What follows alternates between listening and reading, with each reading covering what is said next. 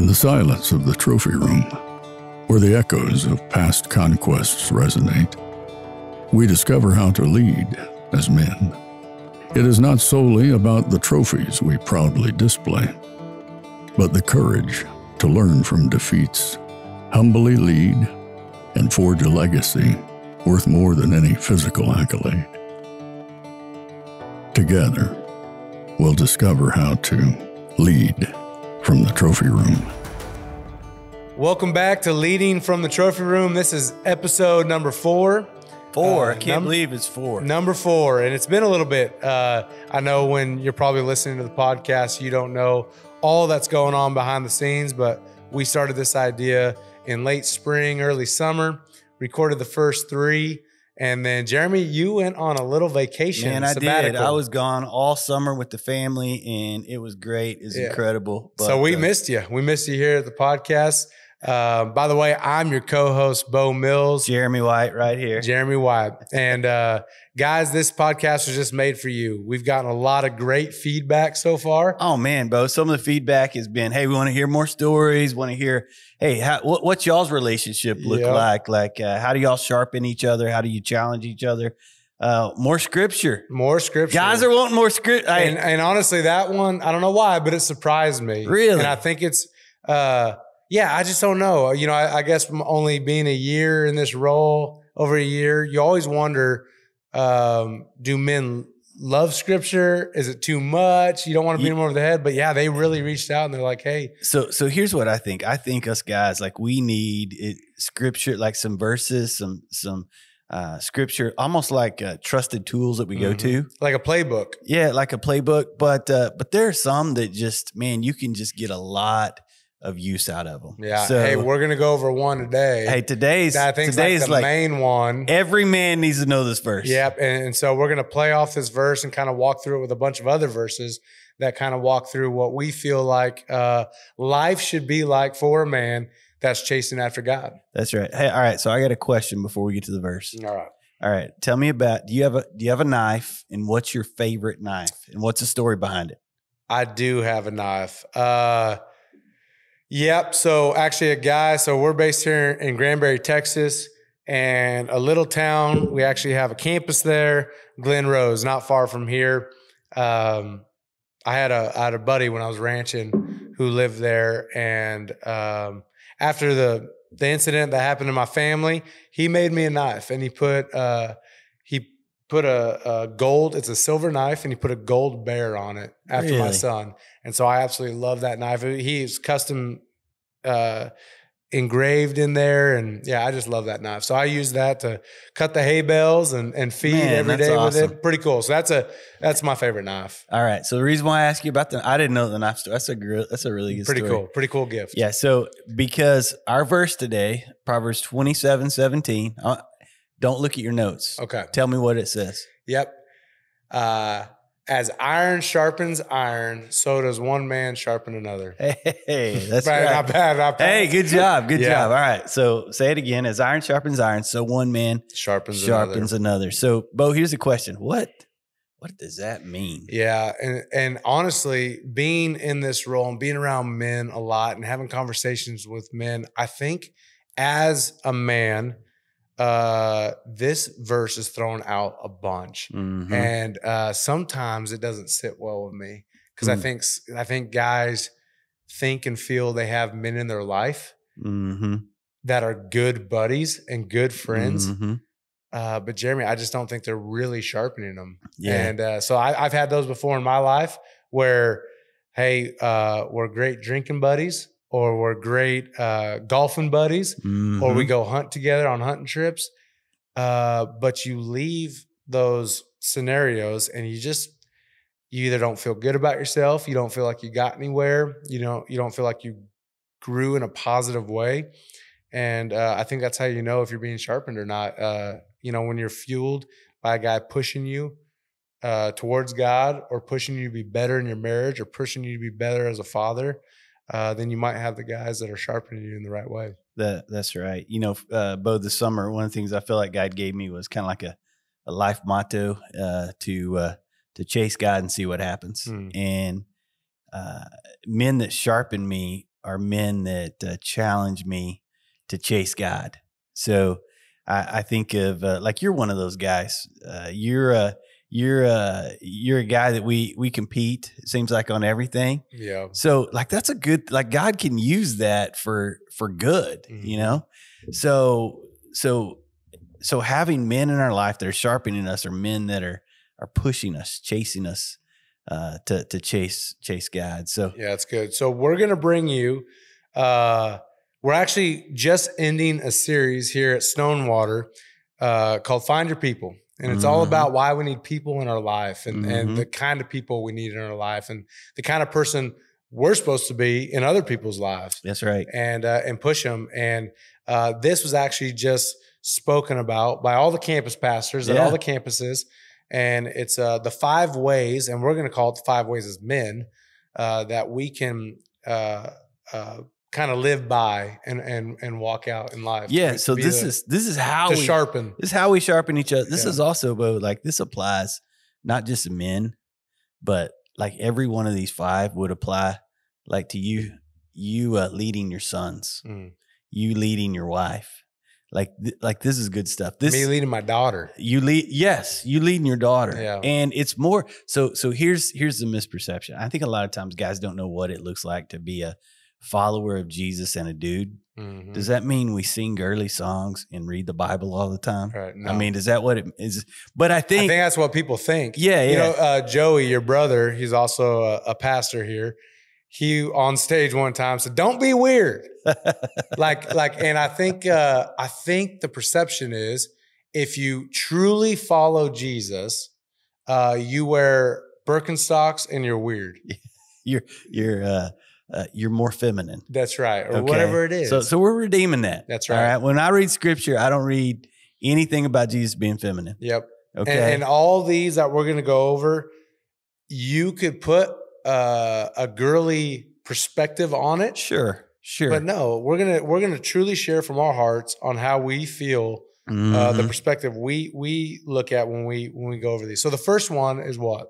Yeah. So the first one is this: is that we're going to sharpen each other. That means that we've got to walk with each other. We got to walk with each other. We got to walk with each other. So in Proverbs 13:20, it says, "He who walks with the wise grows wise, but the companion of fools suffers harm."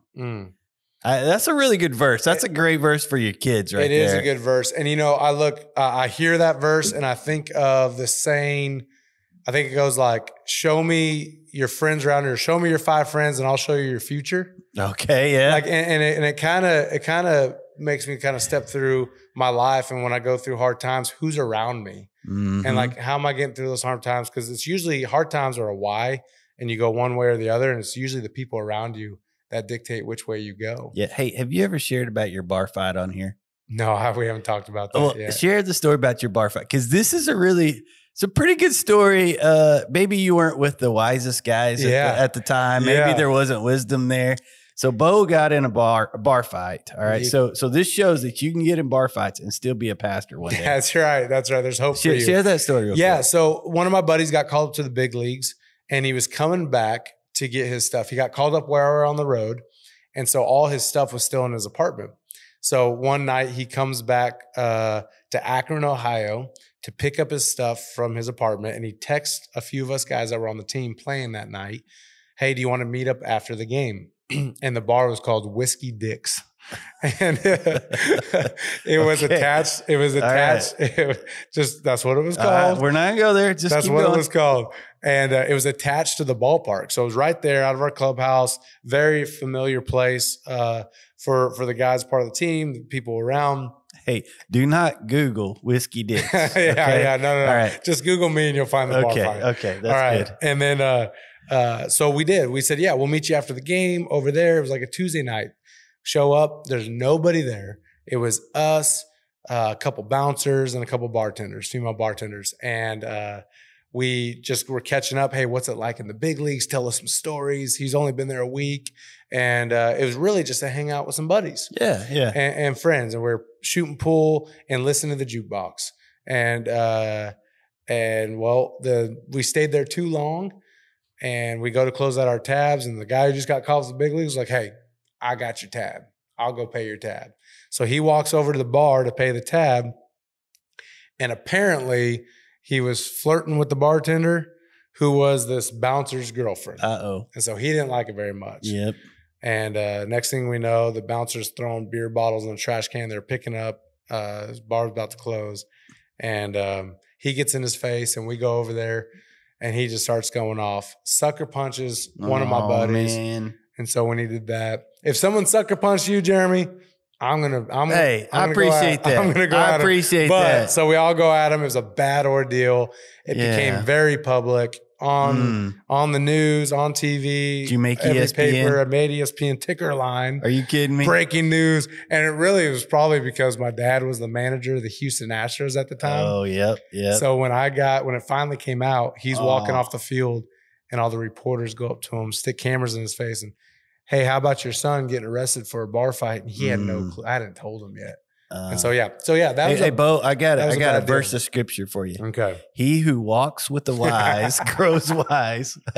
A companion of fools suffers harm. I get that now. Hey, I do want to celebrate or encourage you on something. So our relationship really started, our friendship really started after I remember you came to a staff meeting, you shared about God healing you from Crohn's disease. Mm-hmm.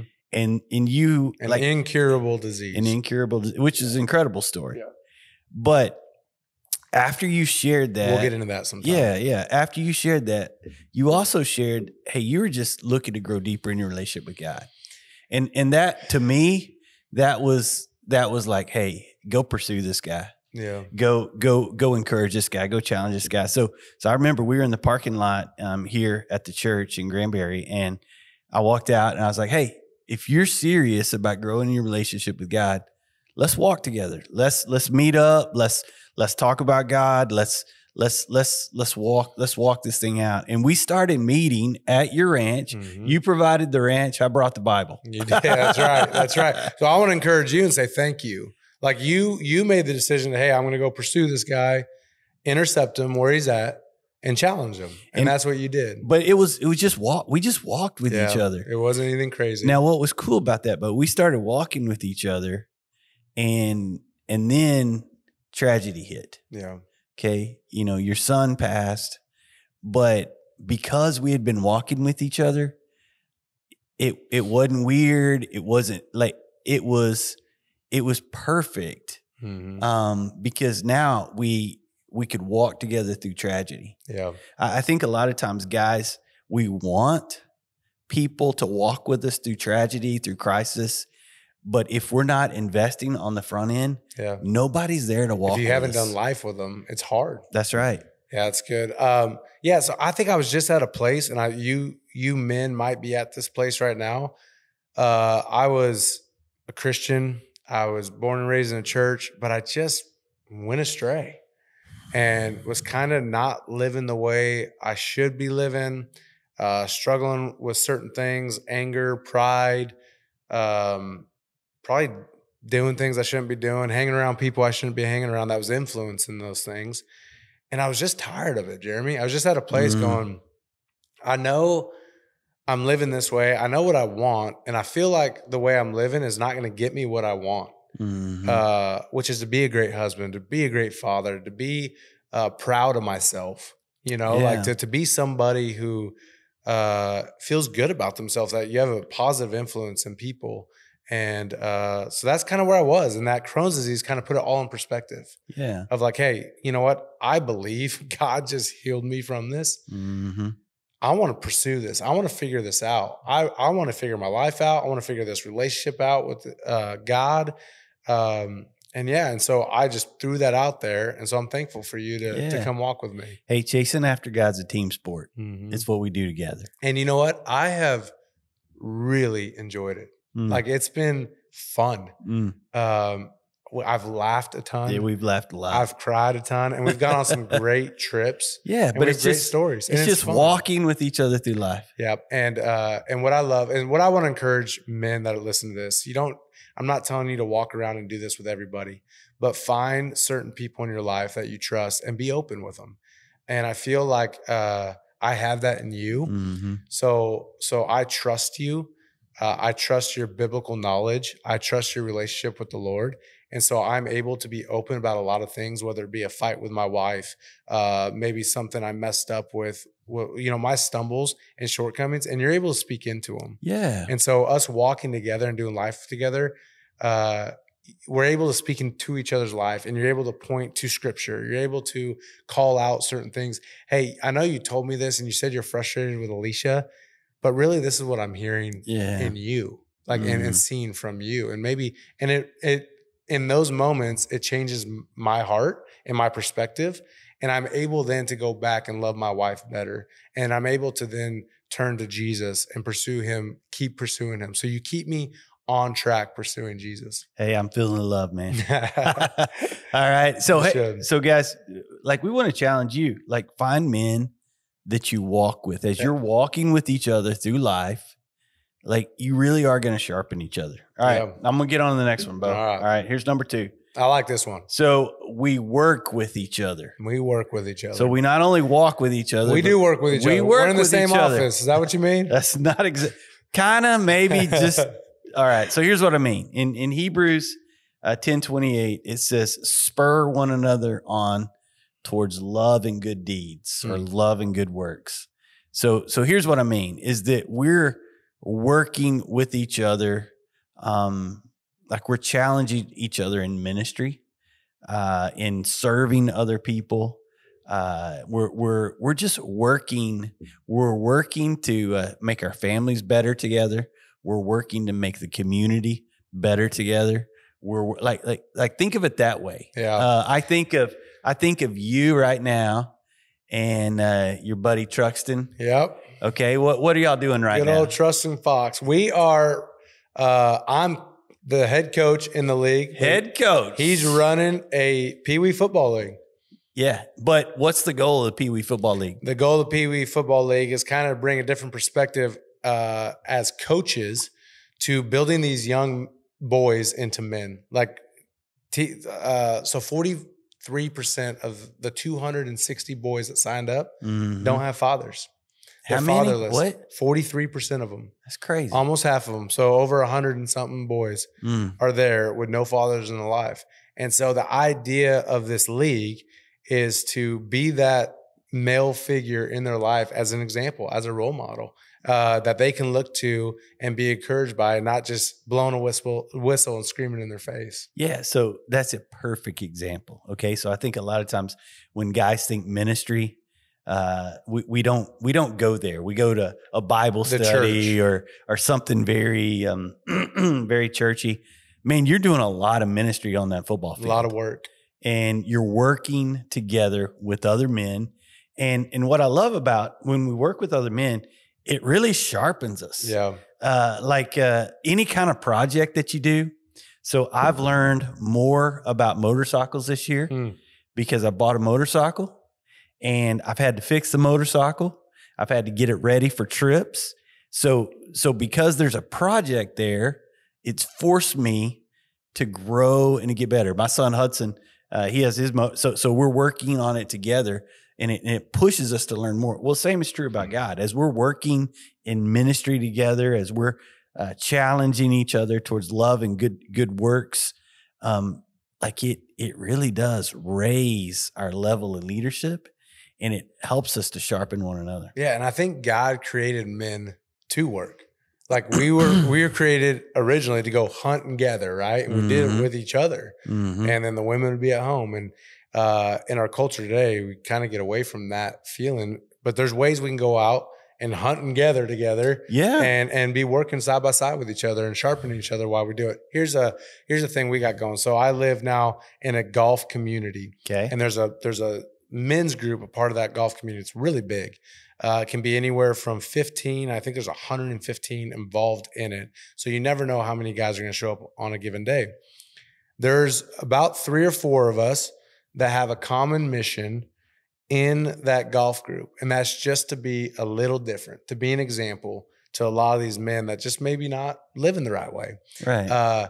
It's been fun. So what me and those 3 and 4 men do, I meet with them for breakfast, and we're just doing life together outside of that. So you're walking with each other. Yep. And then like we come across this common mission of we keep talking about the golf game and our heart towards these men and our influence we want. And so then we get to go play golf and work together and being that influence and that example to these men. That's a perfect example. Yeah. So guys, it's been really fun. Yeah. So guys, we want to challenge you to be creative in this. All right. Because God really did make us to work. The Bible says you don't work, you don't eat. Yeah. Okay. Yeah. So like we should enjoy working, whether it be our work or that we do to make money work, or work for God. Yeah. So we work together. All right. We got to get to number 3. We got to get to number 3. All right, what's 3? You want to say 3? 3 is we watch out for each other. We watch each other. And the verse we're going to go along with that is James 5:19 through 20. I don't have that one memorized. I'm going to have to pull it up. All right. So you explain the point as I look it up. Yep. Right? So I believe, let me see if I'm right. Let me see if I pass number 2. Right. I believe James 5:19 through 20 talks about seeing a believer wandering off. And as a believer, calling them back and calling them out, saying, hey, I see you wandering off. And as a believer, when you do that to somebody else, you're actually saving that person from being too far lost. All right, guys, if you're listening, say Beau is the man. Did I pass? Dude, I'm going to read it, okay? Brothers, if someone among you wanders away from the truth and is brought back, you can be sure that whoever brings that sinner back from wandering will save the person from death and bring about the forgiveness of many sins. Boom. Bam, man. I didn't read it, but mine might have sounded more manly. You're sounding pretty good. Is the Beau translation. Yeah. And so, without knowing it, your example you gave earlier was exactly what you did to me. You might have saw somebody who was searching. I admitted that I was wandering and I wanted better. And you came and you saved me. I mean, it wasn't you that saved me. It wasn't salvation. But you had a role. God used you to get me back on track and start pushing. I would not be sitting here today if it wasn't for that moment of my life and you walking with me. You saw, you watched, and then you came and grabbed me. Yeah. So last night I was we have a home group. There's like 5 couples that meet together in my house every Monday night. Okay, let's just speak into that real fast. Is that weird? Like if you're not a part of a home group, guys could hear that and be like, a home group? Dude, it's like awesome. These are like my boys. You're probably doing all these things in that home group. Yes, we're doing all these things in our home group. The ladies are all, it's so good for my wife to have really, really, really close friends. Like they share everything. And the guys, we have permission to speak in each other's life. We encourage one another. But last night at group, one of the guys, his name's Philip. Philip goes, he said, we were giving each other permission to warn each other. Okay. So we said, hey, so Philip goes this. Philip said, hey, is there anything in my life that you see that you need to warn me at? And man, that is it's bold. Like the sucker had balls to ask that question. You know what I mean? And he goes, hey, no. Tell me where I suck. Yeah. He said, really, tell me. And so I just, like, I looked at Philip and I just asked Philip, I said, Philip, I think God's got more for you. I said, and I hope if he's Philip, I didn't even ask if I could share this story. I hope it's okay. But it's so real. And so like, it made me cry. I said, Philip, I believe God has more for you. And I'm not sure you're chasing him as hard as you used to chase him. And dude, he looked at him out. And he goes, you're exactly right. He goes, I've been sitting, but I hadn't been chasing. And he goes, I need to chase. And I was like, I need you to chase, because Philip's one of those guys that he hears from God. And he's like, he has told me so many things throughout my life that have encouraged me. And if that dude's not chasing God, honestly, he's not helping me the way I need to be helped. Like he's got words of life for me. Yeah. And so selfishly, I want him chasing God. And so anyway, that's amazing. But it was that, hey, he gave me permission to sharpen him. Yes. He's saying, dude, I am dull. Sharpen me. Yes. And you did. And most guys, number one, most guys wouldn't ask for it. And then number two, like, it's a little scary to tell him that. Yeah. I mean, I love the guy, and I don't want him to be mad at me, but he received it because why? Because we're just really good friends. I would say most of you listening right now, we either are the person or we know a person we should be speaking into or calling them out, saying something, and we just don't. It's hard. It's hard to call out a buddy because all kinds of insecurities come up in ourselves. We're not good enough. Who are we to call someone out? We know all of our shortcomings. But, man, guys are searching and wanting that. Guys love to be called out. I remember in sports when I played sports, I loved a guy to call me out. And I'm like, all right, I'm going to show you. Well, it's really so we've coined a phrase around here. It's like, coach me up. I love that phrase because like there's like we all want to be coached up. Yeah. We all want to be better. So it's like, hey, coach me up. Like, tell me an area that I could improve at. And what all that is you're watching out for each other. Yeah. The church lingo for it is spiritual blind spots. Yeah. Like, we look for spiritual blind spots. And what that looks like is like the example I gave of Jeremy, how he speaks into my life. I tell a story, but as I'm telling the story, Jeremy's going, hey, I hear a lot of pride in that story. Or I think you're dealing with anger and it's not what you think it is. Like, that's redirecting my mind thought, because I could let it drift towards, that's right, it's this person, I'm mad at this person, but then you call me out and say, hey, it sounds like a little issue with you dealing with pride or dealing with anger. And then or it could be this, the other men that want to sharpen you will stick around. Those that don't will phase out. Yeah, they'll phase out. They'll fall out of your life. So a challenge would be between now and the next episode, write down on a sticky note or a piece of paper, Proverbs 27:17. That's right. As one man, as iron sharpens iron, one man sharpens another. And just remember that and look at that every day. Hey guys, see you next time.